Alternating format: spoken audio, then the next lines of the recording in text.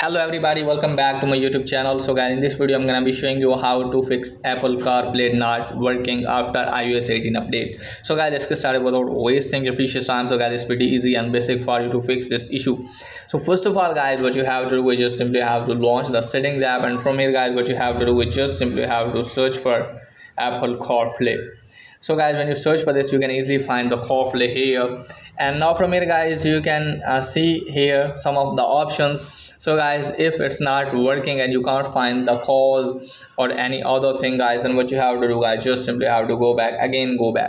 Now from here guys, what you have to do is just simply have to make sure that you have updated your device to the latest iOS version. Tap on software update and just simply have to update your device, and then scroll it down, and from here guys, what you have to do is just simply have to go to transfer reset, tap on reset, and just simply have to reset your network setting. Okay guys, and if you are using Apple CarPlay through the cable, just simply have to check that cable if your cable is well and good, and after that guys, check if it's working or not. If it's still not working for you guys, then what you have to do guys, just simply have to restart your device and then check if it's working or not. If it's still not working for you guys, then you have to open the settings again. Now from here guys, what you have to do is just simply have to search for CarPlay again. So let me search for the CarPlay.